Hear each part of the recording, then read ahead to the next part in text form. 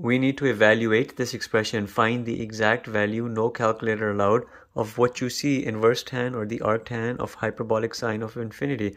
Let's look here at hyperbolic sine. The graph is like this. It's an odd function going through the origin. You have a domain minus infinity to positive infinity, a range from minus infinity to positive infinity. As your values of x are going towards infinity, your output in terms of the function is infinity. What you are really evaluating is the inverse tan or the arctan of infinity, because hyperbolic sine of infinity is equal to infinity. Now look at the graph of your inverse tan or arctan. It's squeezed between two horizontal asymptotes, y equals pi over 2 and y equals minus pi over 2. Your function looks something like this.